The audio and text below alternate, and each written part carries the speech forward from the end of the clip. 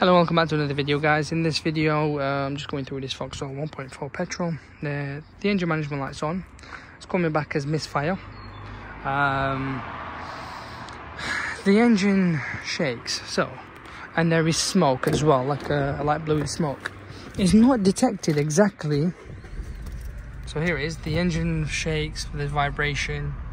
There you are. Even round the back, the exhaust, look. So this is blue smoke. I mean, in your eyes it probably looks. Now the diagnostic has not made it very clear.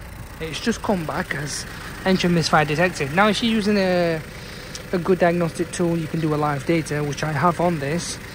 Now if I can go on it, read data stream. If you do the live data, if you look at the cylinders, it tells us which cylinder is misfiring, and on this one it's coming back as cylinder.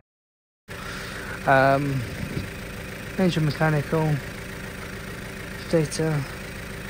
This is a King Ball and K7, guys, so if you're using others, so let's have a look. Where is it? I'm sure I looked at it somewhere.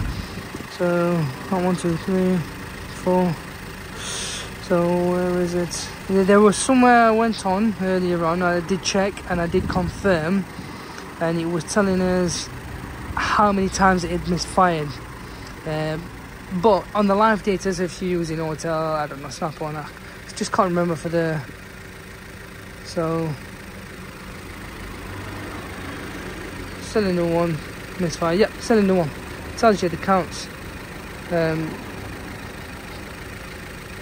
So misfire. My recommendation would be, since you're getting misfire cylinder 1, a bit on 2 but not much, it was just showing earlier.